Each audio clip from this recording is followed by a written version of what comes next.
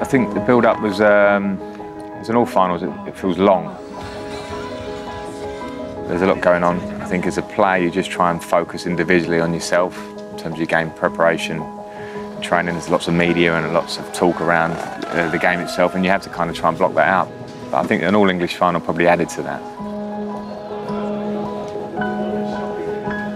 As a player, my main memory is a feeling of nervousness and fear, actually, of losing the game.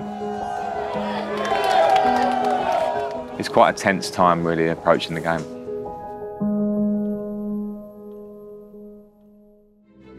Well, it's the showpiece night of the European season. Two English heavyweights have ventured east for the first all-English European Cup final. The heavens have opened in Moscow today, but upon whom will the football gods be smiling tonight? Just the one change for Manchester United from the team which sealed their domestic title just 10 days ago. Owen Hargreaves comes in. Paul Scholes missed the final 9 years ago, but he starts tonight. A slight surprise for Chelsea. Avram Grant's opting for Michael Essien at right back. John Terry, Frank Lampard, and the two Coles, Ashley and Joe, provide their English call. I think personality in those games is so important. We had an amazing camaraderie in that team and so many different players from so many different countries. It was a miracle how everybody communicated with each other, but everybody always had a smile on their face.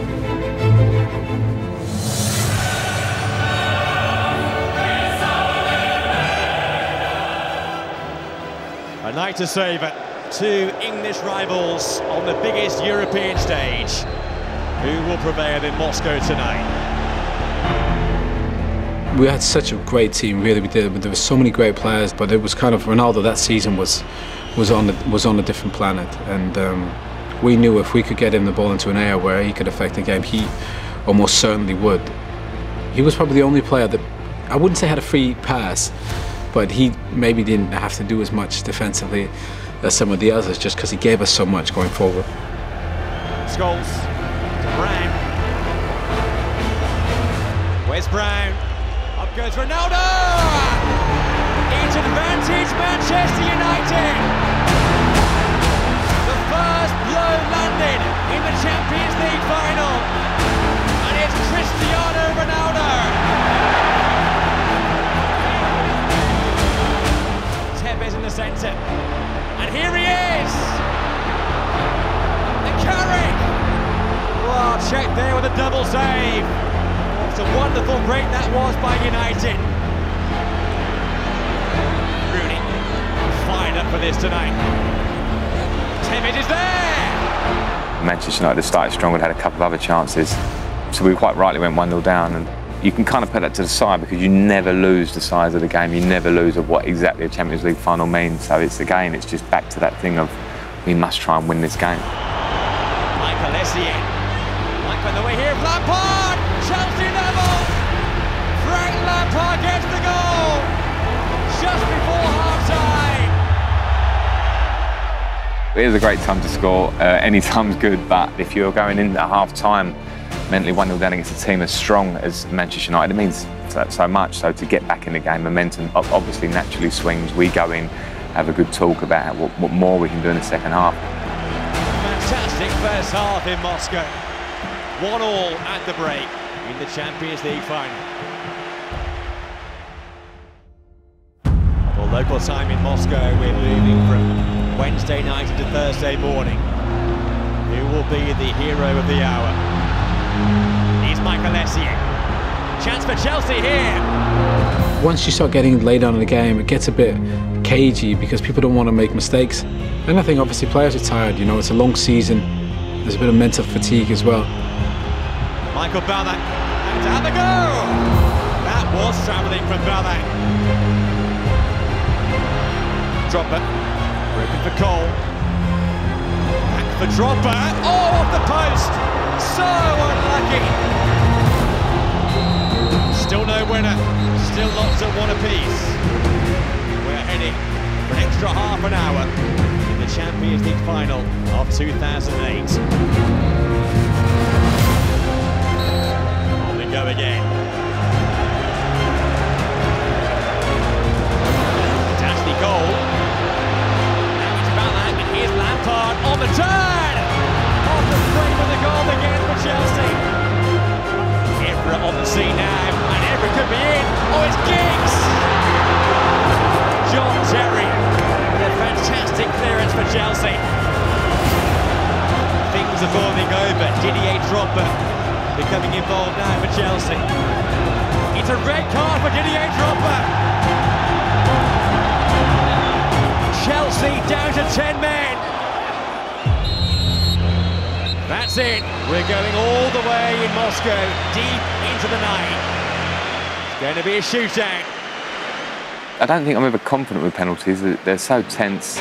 You're nervous because you don't want to be the man that lets your side down, literally. But you understand that that's the situation you're in. So Carlos Tevez, first up for Manchester United and scoring. A perfect start for the Reds. Michael Ballack, Chelsea's first taken. Oh, and Ballack up to the job. Michael Carey, midfield maestro.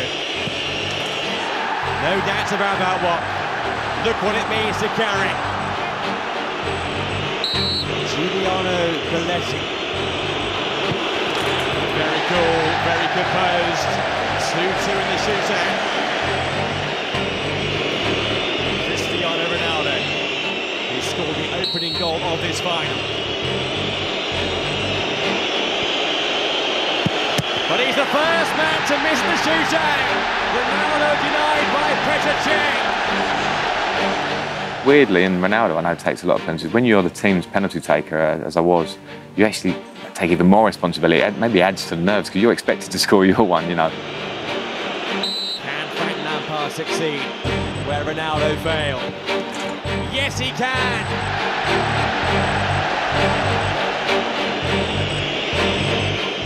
Owen Hargreaves now.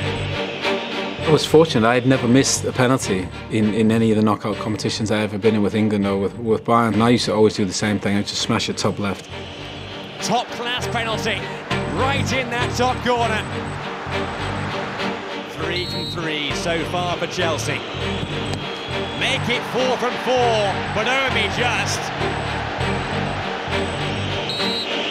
Nani has to score for Manchester United. He does. Millions have transformed Chelsea, can barely watch. What a climax we could have here. John Terry, the Chelsea captain, one kick to win the Champions League for Chelsea. Terry's big moment, but no! A reprieve for Manchester United, and John Terry, heartbroken, distraught. Devastation for the team, for John. John was our captain, our talisman and leader, brave enough to step up and take it, and then due to conditions and fate, unfortunately, it went against him. So I actually made an effort not to be too down and try and go over to him because I could see how much he was hurting. Into sudden death. Anderson. The advantage once again belongs to Manchester United. How are the nerves now? Roman Abramovich, his heart thumping. Kalou has to score, and he does. No end to the drama here tonight. It's been an historic night for Ryan Giggs. Giggs gets the job done, and all the pressure back upon Chelsea once again. If Nicholas Anelka fails now, would be victory for Manchester United. And it's saved by Van der Sar! And victory belongs to Manchester United! European champions for the 3rd time! Tears of joy for Cristiano Ronaldo. Manchester United have the prize once again. It's pain for Chelsea.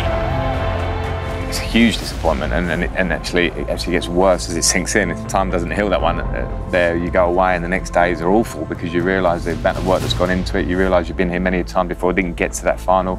The time you do get there, you miss on a tiny twist of fate with a penalty.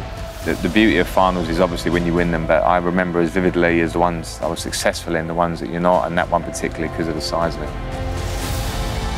50 years on from the tragedy in Munich, 40 years on from their first European title, the European champions again, Manchester United. It's amazing really to sit there with people you love so much, guys you've worked with for 10 months tirelessly, everybody has sacrificed so much, and then to be able to finish a season winning a Champions League, you know, it's just something you realise that's going to stay with you forever.